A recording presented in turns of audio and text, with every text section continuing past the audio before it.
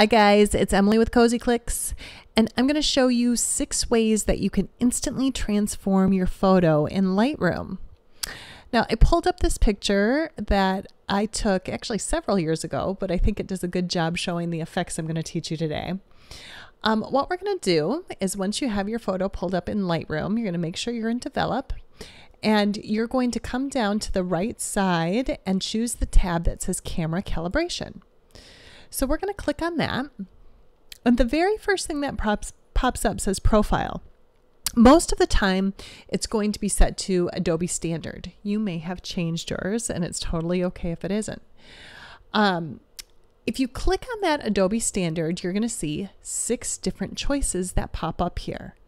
Now, by changing these around, it's going to give you 6 different looks.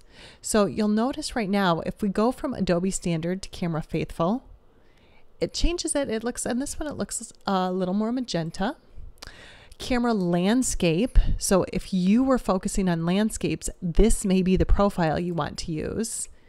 That's going to really brighten up and bring out a lot of the yellows in that photo right there. The next one is Camera Neutral, and I like using this one a lot. I tend to find myself using the neutral profile more than the other 6 that are there. The 5th one is Camera Portrait. So if you are shooting portraits, this might be the one that you prefer. And the final one is Camera Standard.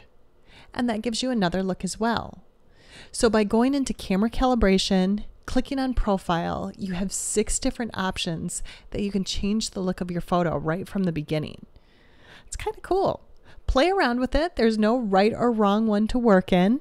See what one fits your style. I hope you learned a little something. Love if you'd subscribe to the channel, and I'll be adding here more all the time. You can also click the link that I've included in the description below, where I have a lot more photography and Photoshop tutorials. Thanks again.